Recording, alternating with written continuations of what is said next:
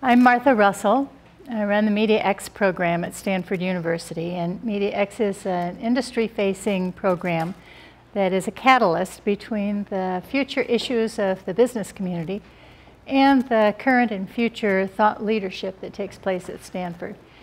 We believe that a very important arena to understand and to study is interactive media and games, and hence this seminar series, which has been running for a number of quarters. So I'm really happy to welcome you here today. I have 4 announcements to make. In the role of Ingmar Reidel-Cruz, the sign-up sheet is up here in the front. Don't forget to sign in if you're taking the course.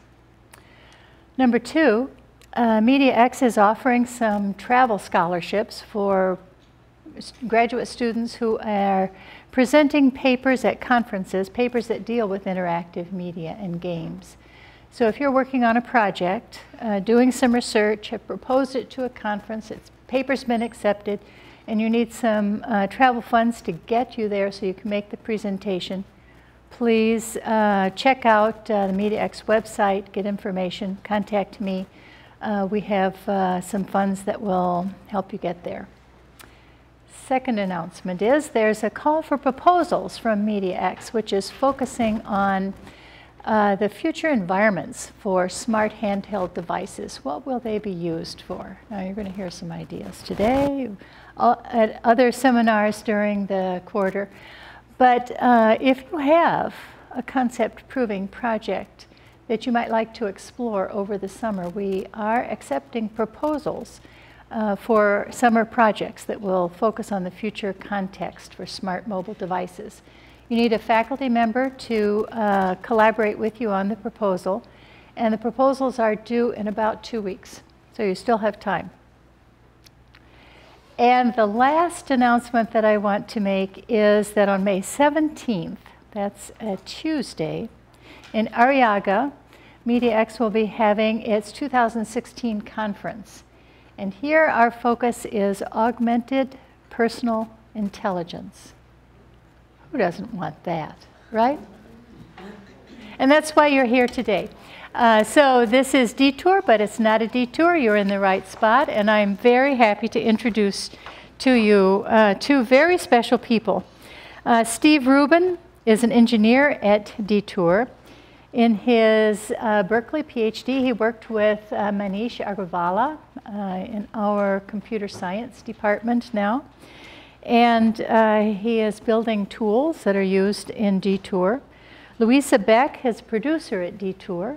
And after graduating from Berkeley, she's had a wide variety of experiences as researcher, as educator, as a producer, and as a web developer before she got into place-based storytelling. So you'll hear some stories, you'll hear about some tools, and I'm really happy to introduce to you Luisa and Steve. Yeah, thank you for the introduction and for having us. Yeah, I'm Luisa. I want to start by just telling you a little bit more about what detours are. So how many of you have taken a detour? Has anyone? Yeah? So can you just describe what they are or how you experience them? Yeah, so I guess briefly it would be tours of cities or spaces that are done rather than through a tourism board. It's done through either personal narratives or sort of architectural aesthetic experiences, or it could be fictional narratives, different types of trajectories through space based on the story. Cool. And which ones have you done? I did the Radiolab one. Okay, cool. And, gosh, I think it was a Fisherman one in Fisherman's Over. Okay, awesome. And then you said you did one too? No, okay.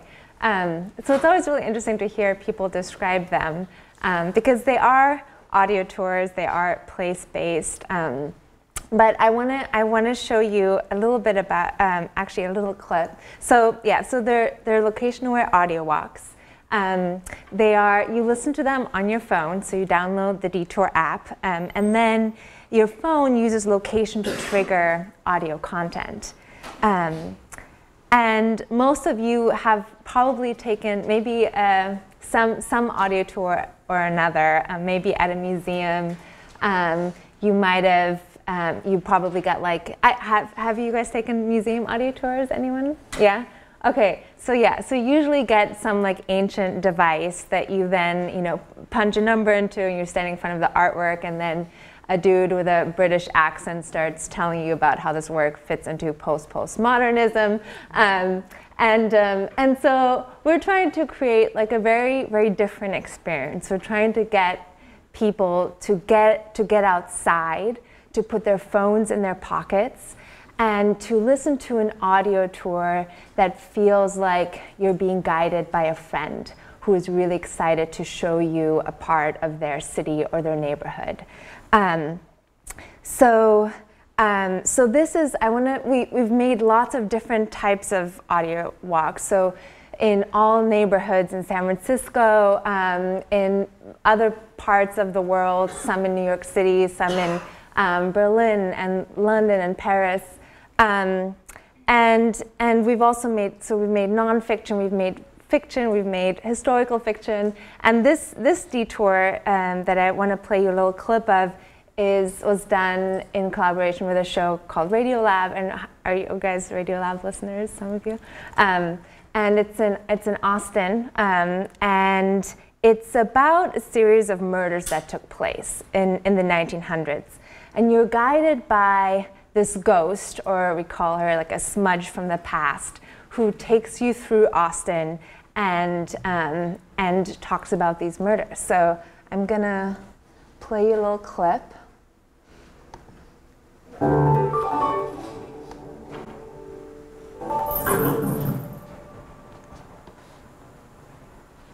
Look around. You should be standing on Fifth in front of a fancy suit jacket in the window of a little shop. This is Dandy's. If it isn't open right now, you can listen out here. But if it is open, don't just stand there staring. Go inside.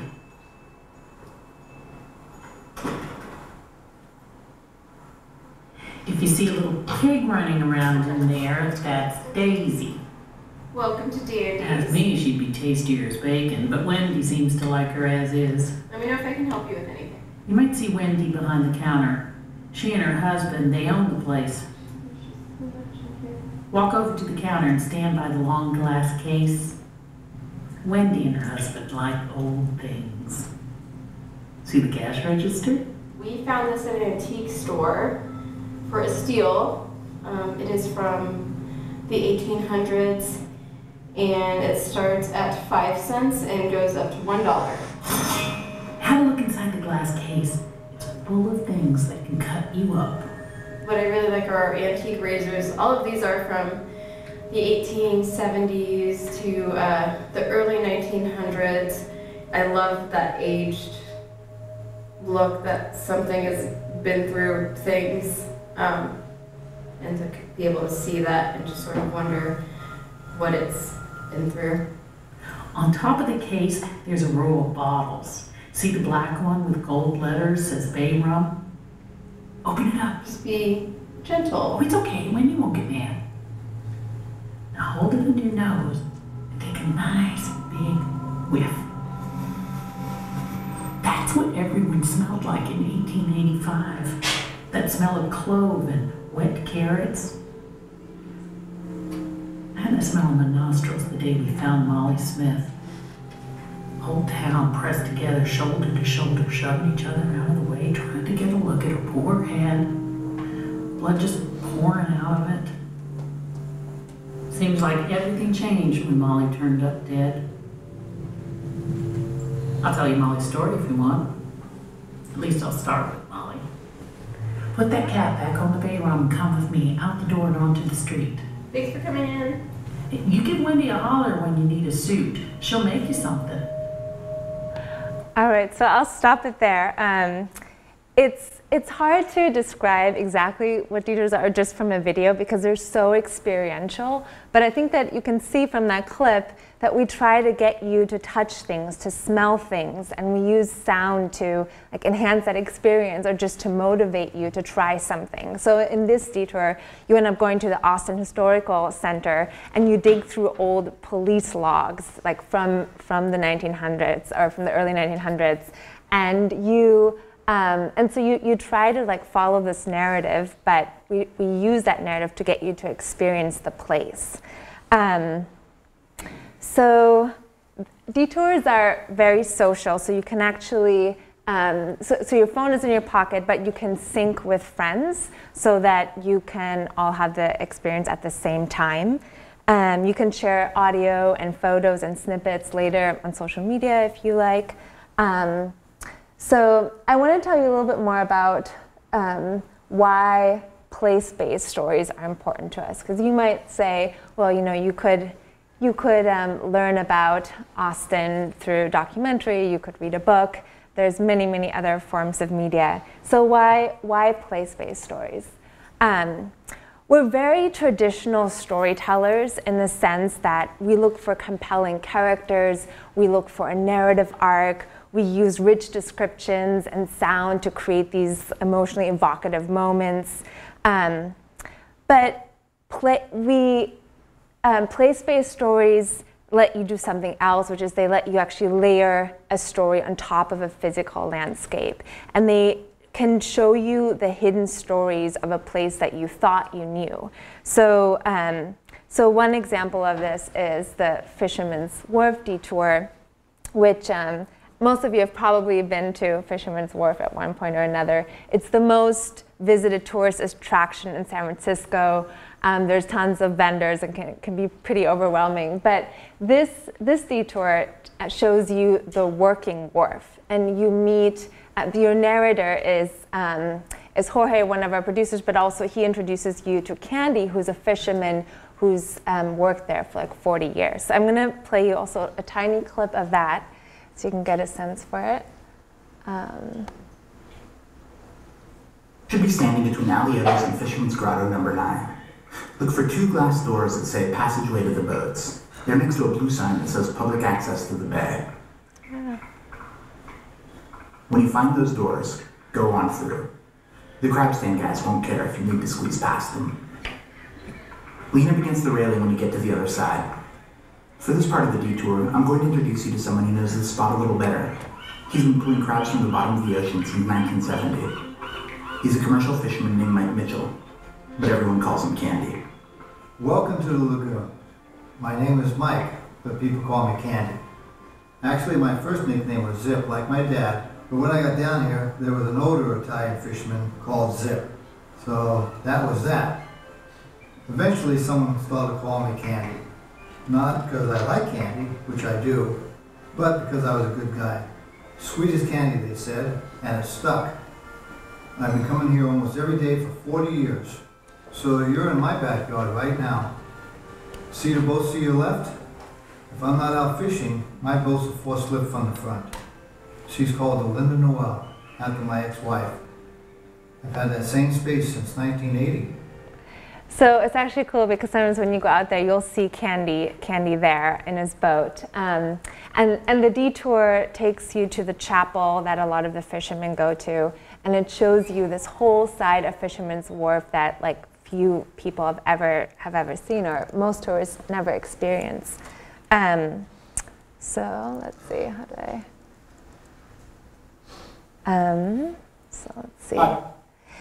Another thing that detours I think are really unique for is you can't really get much closer to having the experience of walking in someone else's shoes in this like very literal way. You're walking and you're listening to someone's story. And one of my favorite examples of that is the Castro detour that we did, which is narrated by Cleve Jones, who was one of the leaders of the gay civil rights movement and who worked closely with Harvey Milk. If you guys have seen the movie Milk, he's like the curly-headed kid. And so I'll play you just like one more example, and this is a little audio clip of the Castro detour.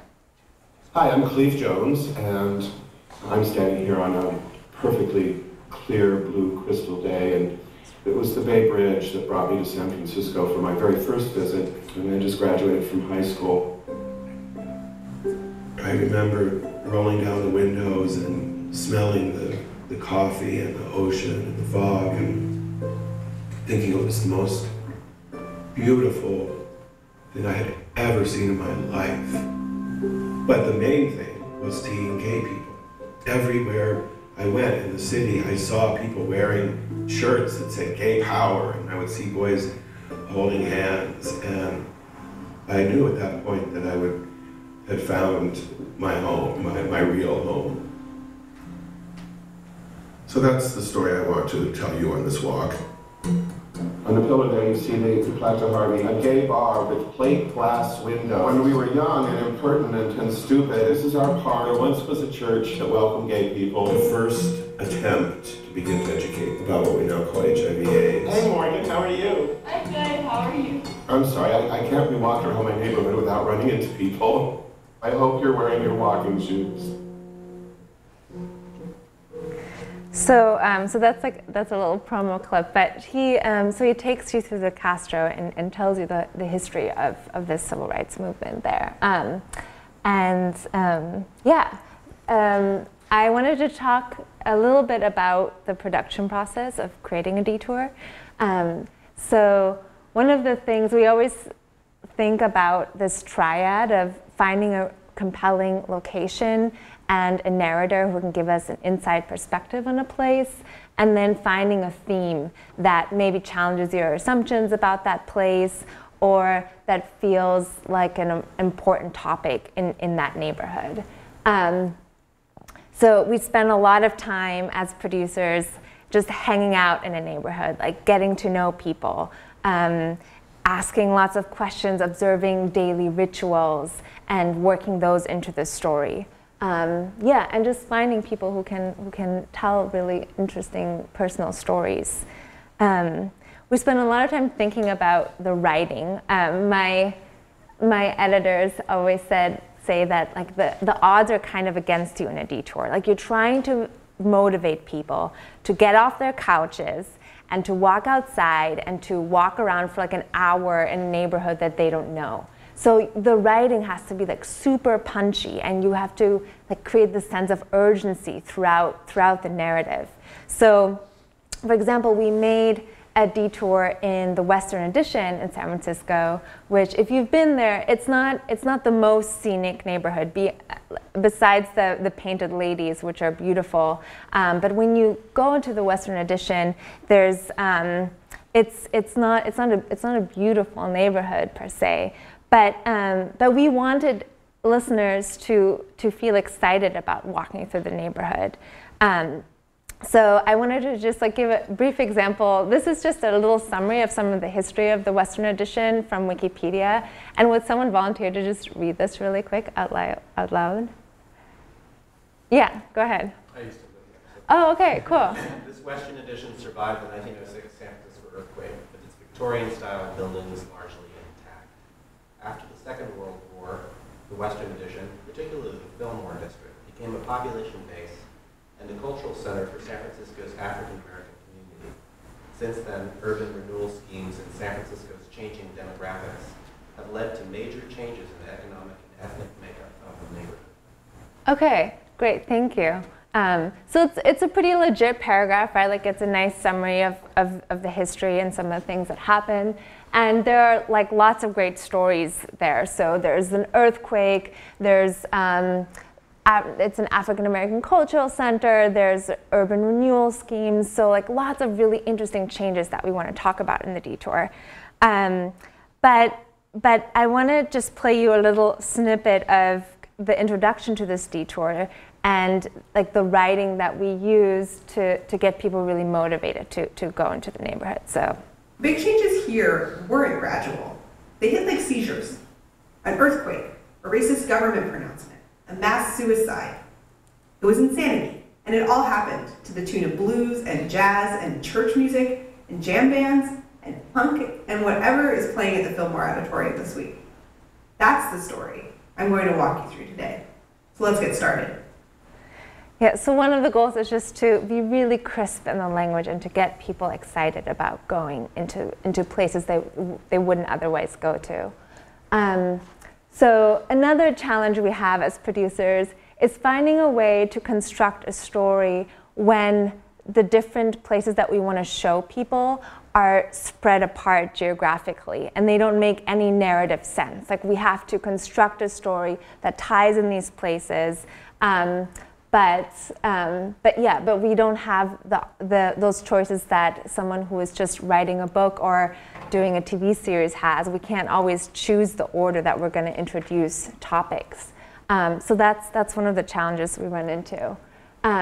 We think a ton about sound and how we can use sound design to tell stories. So, for example, there's one detour that we did which starts 25,000 years ago at the time of the mammoths and takes you all the way to today. It's based on a book called Cool Great City of Love by Gary Kamiya. And so we have this intersection, Pacific and Columbus in North Beach. And we want to try to give people a sense for the mammoths that used to be there. And we use sound to do that. So the first step, we actually use text. We use automated speech to test our detours. So we write, and then we turn it into, or the platform that Steve is going to talk about turns that automatically into synthesized speech. And then we test the detour, and it sounds something like this. It's 25,000 years ago. It's very quiet, but in the distance, you hear some curious thuds. Now the ground begins to shake. The next step is the narrator comes in this case, Gary Kamiya, and we do voiceover recordings with him, and it sounds like that. It's 25,000 years ago. The city is gone. It's very quiet, but in the distance, you hear some curious thuds. Now the ground begins to shake. But it's still kind of hard to imagine because you're standing at this intersection. So then we use lots of sound, and I want you to just pay attention to the sound design. If it helps, like close your eyes, like that sometimes helps me imagine it. But I'll play this next bit for you. This is the final product. It's 25,000 years ago. The city is gone. Where the yellow brick building was is now a muddy pond. It's very quiet, but in the distance, you hear some curious thuds. Now the ground begins to shake. Look toward the rumbling, down the street we're on, away from the busy intersection. And they appear, 3 Colombian mammoths running toward us at full speed. Their tusks are 15 feet long. Look up to the second story of the Pansini building. That's how tall they are. So don't just stand there. Hide. Right here by the little grove of trees.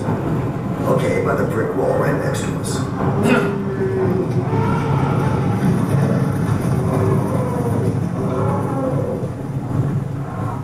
All right, so we use lots and lots of interesting soundscapes. And we think a lot about how the sound and how the music can progress throughout the story. So we try to plan to get enough music to cover a range of emotions, and we think about music in the same way that people who are working in film lots of times do. And yeah, and let's see, I think that's all I have. Yeah, so now Steve's going to talk a little about the technology that we're developing to make detours. Thanks, Luisa. Yeah. So hopefully by now, Luisa's motivated to you why we're interested in telling place-based stories. And hopefully you've also kind of got the understanding of some of the challenges that there might be in making these tours. So I'm going to talk about what we're doing at Detour, the technology that we're building to make it easier for producers to make these kind of tours. So the production process is broken into 3 main components. We have word processing, mapping, and audio editing. So producers will write several drafts of their detour script throughout the process. And as Luisa mentioned, this is kind of like writing a screenplay. It will undergo several rounds of revisions and changes. And there will also be several people involved in the process of writing the script. So you'll have editors, you'll have other people who can contribute their own information to that process as well. Likewise, producers have to plan out the path for their detour. Again, as Luisa mentioned, the path will likely go through several revisions based on how the story takes shape, the different landmarks that the producer wants to hit throughout the story, and so on. But there are also these other issues that the producer has to worry about when they're plotting their path.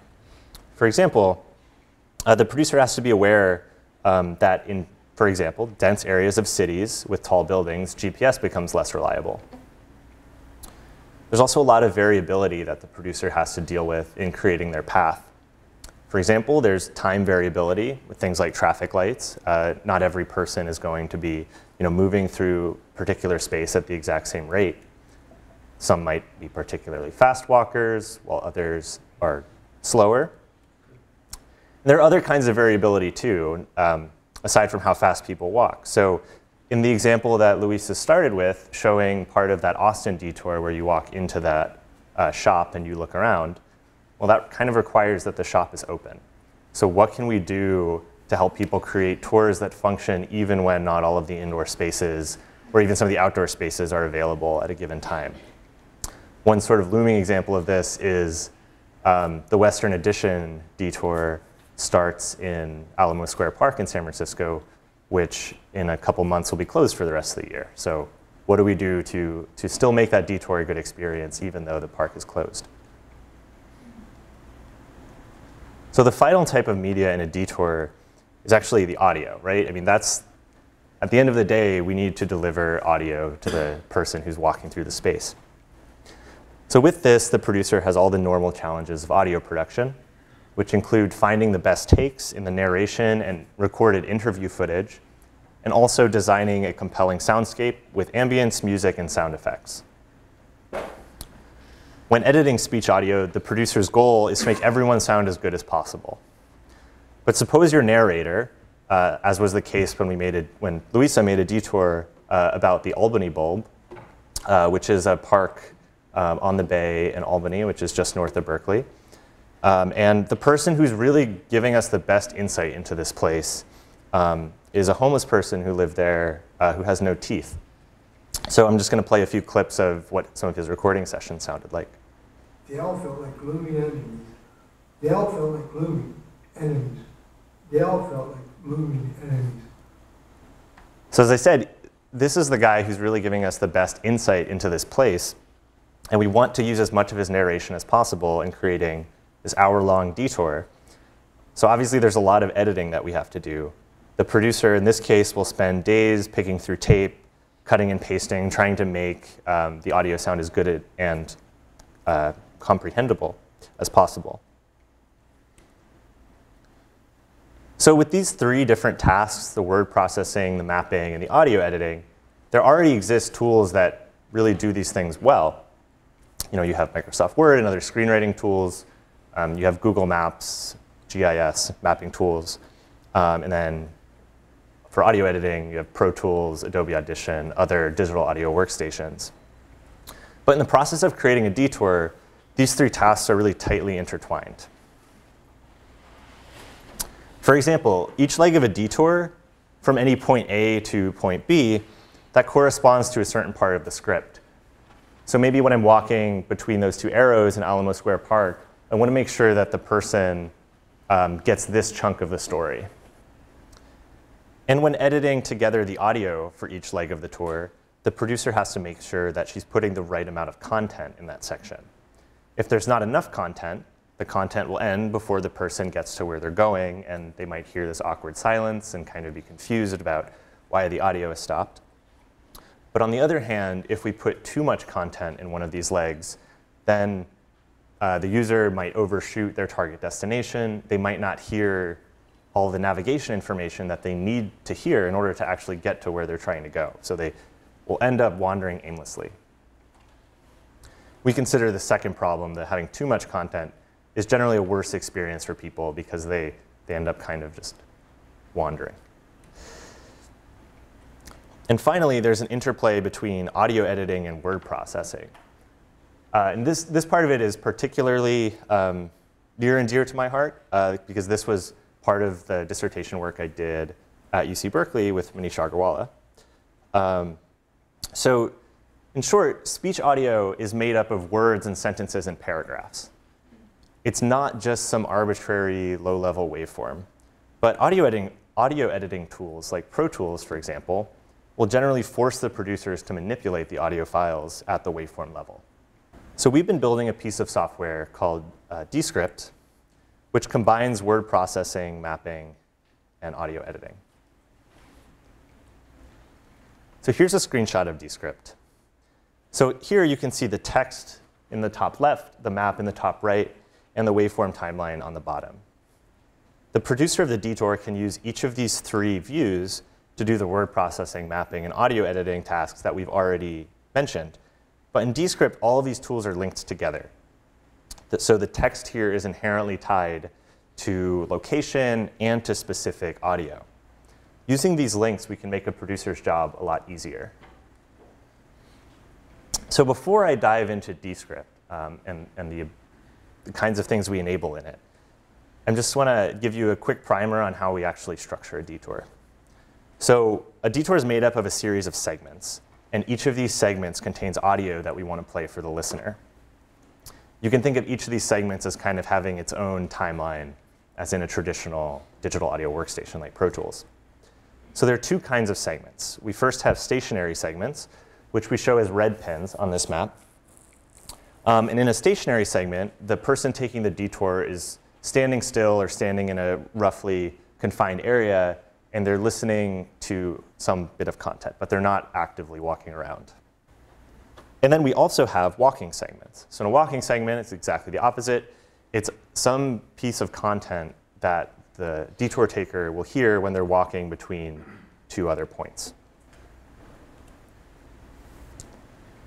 So suppose the producer has written this bit of text, and they wanted that piece of content to play when the user walks between these 2 points, say between this red point and this green point, and this is along Fisherman's Wharf. So Descript lets the producer organize the content into structured segments. These are the same segments that I mentioned before. So the producer can create segments and add the text that they want to play there. And also, based on this amount of text or audio, Descript gives the producer pacing cues in the left-hand gutter. So here, in that blue box, you can see we expect this amount of content to take around 43 seconds. And then with this other box, it's a little light here, but that says +3 seconds, which is saying it'll take roughly 3 more seconds for the user to actually walk between the 2 points that you've indicated. So in this case, it means you're good. It means the amount of content that you have is roughly the same as the amount of walking time that you have. In a case where the producer has too much content for a walking segment, the gutter will show a visual cue of this. So you see this dashed red and yellow line. And where I highlighted here, the blue box, it says -1 minute and 12 seconds, which is saying in this segment, this walking segment that you've created, you have approximately 1 minute too much content. So the user will be at the end of that segment before your content is finished. So because we have the producer structure the document into these segments, we can also show an overview of the entire tour. The producer can visually scan this to get a sense of the amount of walking in a tour. So if the producer just looks at the amount of green that they see here, that's all the time that the user will be walking. They can also get a sense of, there's not really an example of it, or there's a small example in this visualization, but the producer can also get a sense of parts of the tour that they might have too much content or too little content.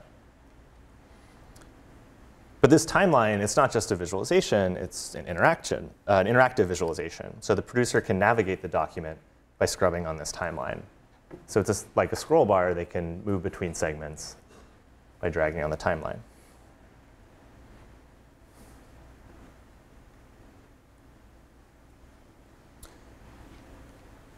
So as the producer edits the script, as they place their segments along the tour and they add their text to the different segments, Descript generates text-to-speech audio.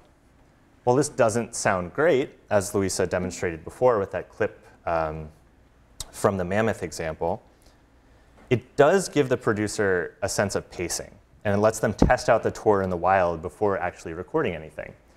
So you can open Descript, lay out a path, write all the text for a tour, go out and with the Descript app, actually take the detour and see if the pacing works, see if it's hitting all the locations that you want to, and see if the story works, before you have to spend that valuable time and money to actually get your narrator into the recording studio and record the final audio for the tour.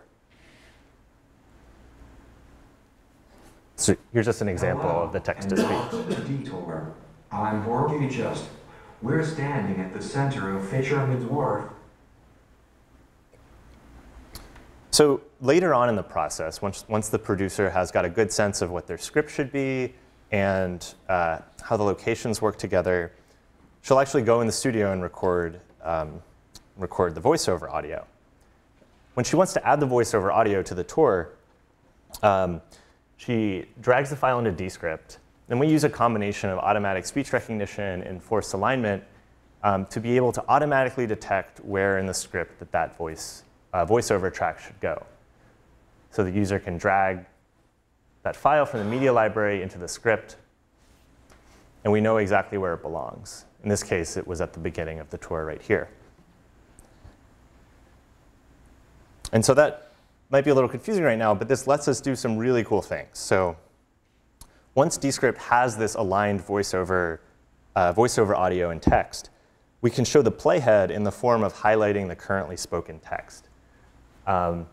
So I'll play this in a second, and you'll see that the text is highlighting exactly when those words are being spoken in the text, or in the audio.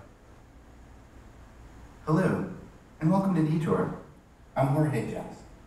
The next hour, you and I will walk through the Fisherman's on the corner of Jefferson and Taylor, underneath a 32-foot Fisherman's Wharf sign that's shaped like a ship's wheel.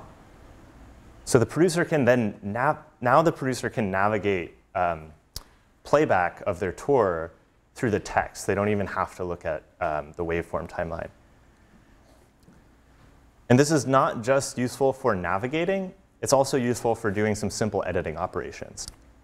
For example, in this case, if the producer wanted to cut out this one sentence that's describing where the person is, she can just select it and delete it, and the audio will be edited automatically. The Detour. I'm Jorge Jess. Millions of people come here each year, but they rarely see the side of the wharf I'm about to show you. And they never. So we're moving more in the direction of enabling those kinds of text-based audio editing operations to really limit the amount of time that the producer ever has to work with the raw audio files. So it'd be pretty inconvenient if you had to actually go out and walk the tour every time you tweaked it. So one more connection we have between the different views in Descript is that we show on the map where we expect the user to be at a certain point in the tour. So during playback, pay attention to this blue dot in the map, and it will move roughly to where the user would be. We're now walking towards some of the touristy places that many locals associate with the wharf. But it wasn't always this polished. 100 years ago, this was an industrial zone, and bit by bit, it's transformed into a tourist mecca.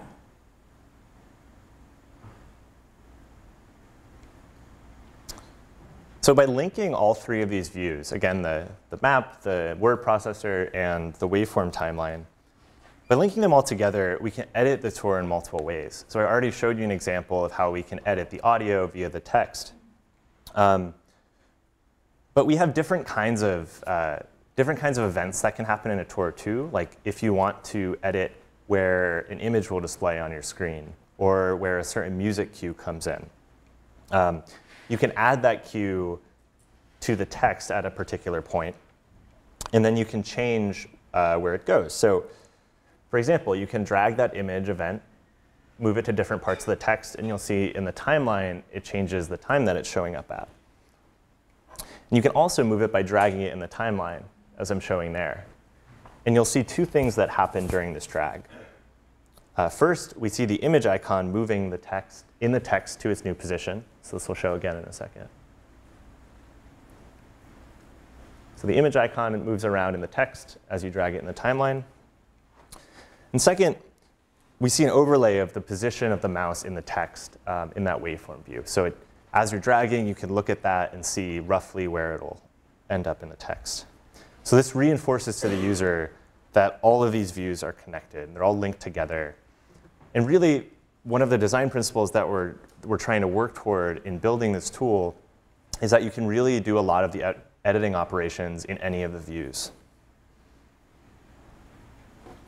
So Descript is in active development. Our producers currently use it to make tours, and we have some external producers that we're working with too to get a sense of how it's working. And we're hoping to launch a beta soon. But we've got lots of other ideas in the pipeline for what Descript will become, which include adding inline video footage during playback. So this is going to become more and more important for us because where we are right now, we've created a lot of detours in San Francisco, and we're starting to work with remote producers in other cities to create tours in those cities. So right now we're working on Chicago, New York, and LA. And we're based in San Francisco, but we do want to have a lot of input in that creative process. So it'd be great if we had some way to be able to sort of preview the tour without having to fly to those cities and take the tour. So one thing we're thinking about is if you go out along the route of a tour with a GoPro or with a camera that can record like 360 footage, then we can attach that video to the segments in Descript, and then as you're playing the tour back in Descript, you can also get this visual indicator of where you are.